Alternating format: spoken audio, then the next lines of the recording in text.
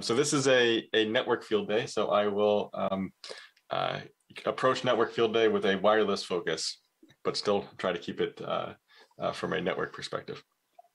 So first up, I want to talk about some things that we're doing around packet capture and some enhancements that we're bringing here. So if you have followed Mist at all, from a wireless perspective, we have a dynamic packet capture feature where we are, anytime that a client has a bad event, we are capturing that and sending it to the cloud, and you can download that packet capture. And for customers, and we capture millions and millions of packet captures every single day across our customers.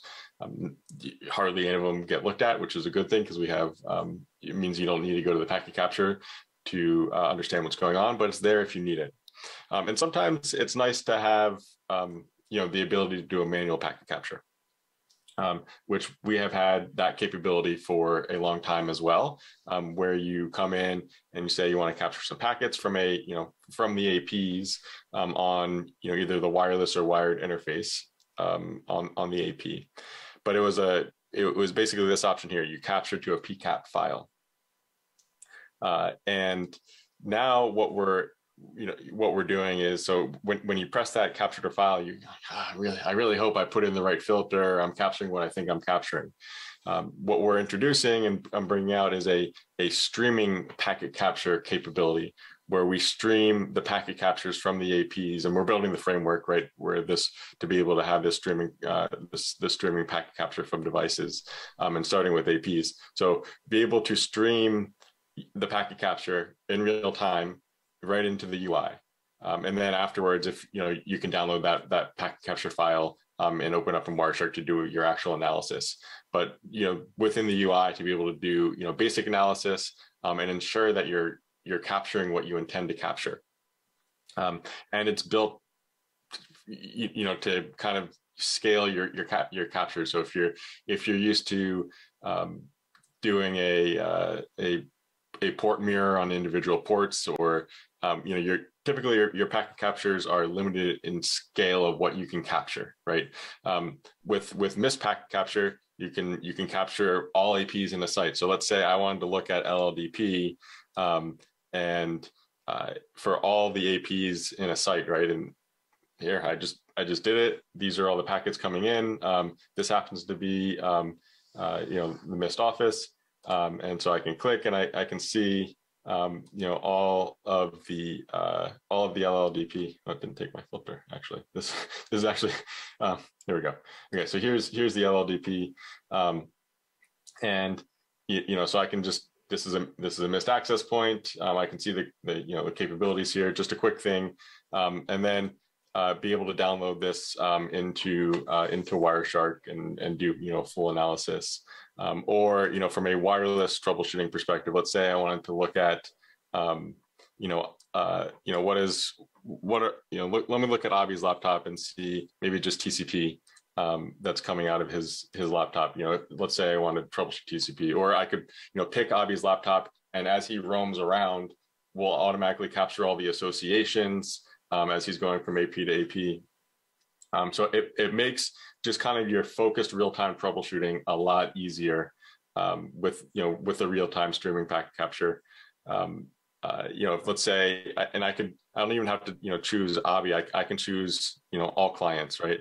And I can look at all associations within the network, and then I could filter on, say, EPL frames, so it just, I'm really excited for this. I think it'll make, like I said, real-time troubleshooting a lot easier and a lot more exciting, rather than just capturing your file, waiting for the file to upload to the cloud, then downloading it again to make sure that you actually, got the right, the right packets that you thought that you were going to get.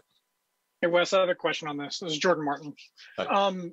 How are you handling integrity on this? Make sure that you're actually getting all the packets. Because this is one of the challenges around capture historically is, there's only a certain amount of processor on a device that's capable of doing it. And then when you talk about transferring it, it's a lot of data.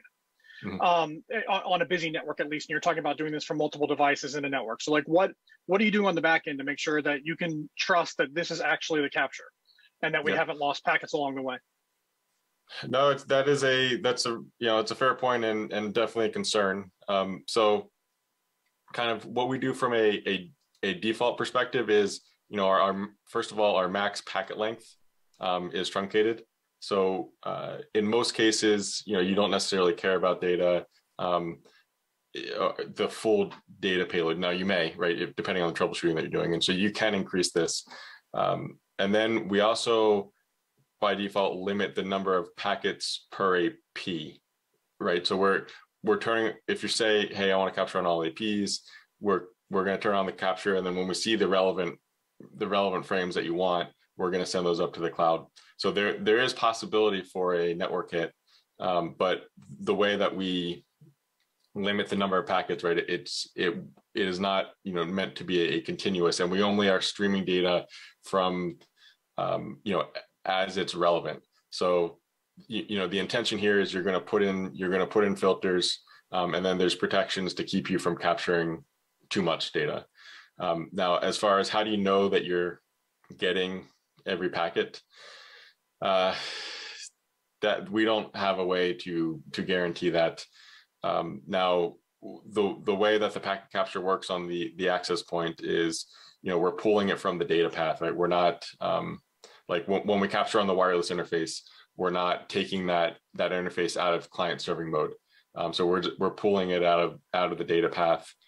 So we are, we get whatever goes in the data path. So sort of however whatever goes through the data path comes out into the packet capture. So it's not like, I don't know, the implementation will make it so that's not likely that we'll miss packets. But you can't guarantee it. Yeah, okay. Appreciate that. You're not alone. That's not a bad answer. Everyone has this challenge, right? It's just, I know that, integrity is a big thing. So I appreciate that. Ideally you are, if you need to get to the point of manual packet capture, you're looking for something very specific, and you'll use kind of the filtering options. And this will actually be enhanced quite a bit more to put in some pre-canned filters. But kind of you've locked down what you're trying to look at, and because you're usually trying to look for a specific thing.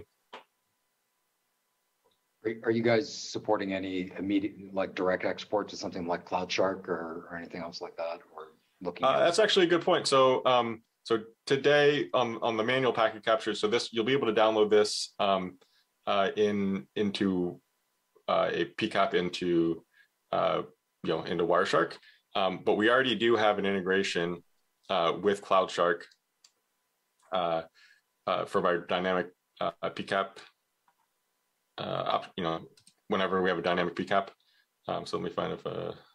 Yeah, that's sort of why I was asking. Is it? Yeah. So it would actually be very easy, right, for us to add this button for the manual PCAP, and that's a good point. It was something that we didn't think, but we should actually do, and it's already built, so we should do it. So the next big thing in Wi-Fi is Wi-Fi 6E.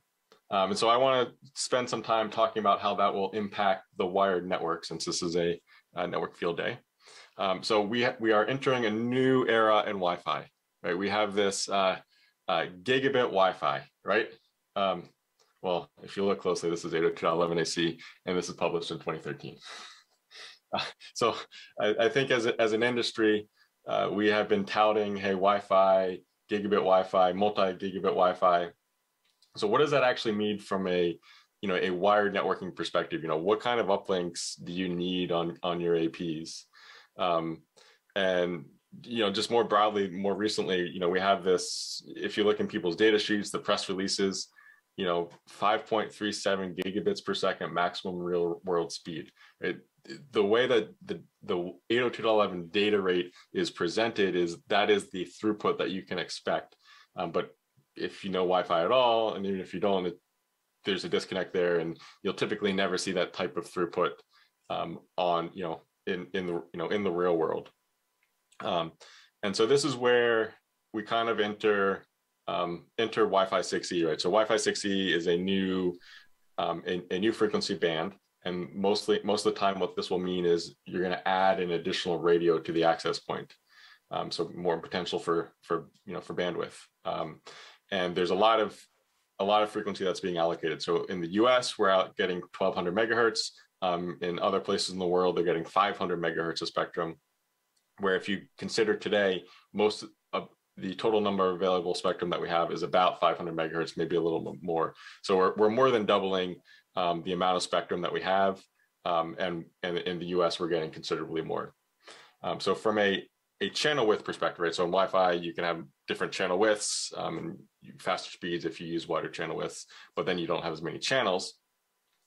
The point of this slide is to show in 6 gig, the green color here, we have 14 80 megahertz channels, which is more than the number of 40 megahertz channels than we have in 5 gig today. And then for some other reasons with how the scanning is going to happen, so likely you're going to see 80 megahertz channels as the default channel width. Now, why is this relevant?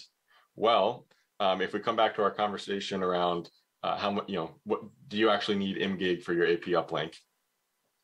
So let's start with some facts, right? So today, across the MIST universe, most MIST APs, based on analysis that we did, utilize less than 100 megabits per second aggregate, right, from their Ethernet interface, and and that'll be kind of channel width dependent as well. The peaks, though, will you can burst typically 200 to 500 megabits per second depending on the channel bandwidth that you use. So the general rule of thumb is you need 100 megahertz of total frequency across all your radios to exceed a gigabit per second, and this is typically going to be for a burst, right? You're not going to see sustained traffic. And so if I put up this chart around, hey, this is what we think is going to happen with real world throughput. So today we're in this dual band mode, right? With 20 megahertz on 2.4 and 20 megahertz on 5 gig, or maybe even 20 megahertz on 2.4 and 40 megahertz on 5 gig. Or we could do like dual 5 gig and have 40 megahertz channels on both radios.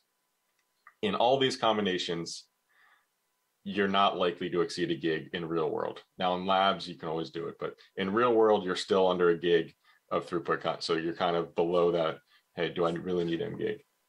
With Wi-Fi 6E, adding a third radio to the access point and then defaulting to 80 megahertz in 6 gig, it still doesn't mean that you're going to exceed a gig, but you now have sort of the best chance to exceed a gig, right? I think there will be circumstances where you burst above a gig, and so for customers who care, want to protect themselves for future and will care about these bursts, mGig actually absolutely makes sense. It's not a requirement, I don't think, but it'll help and kind of the.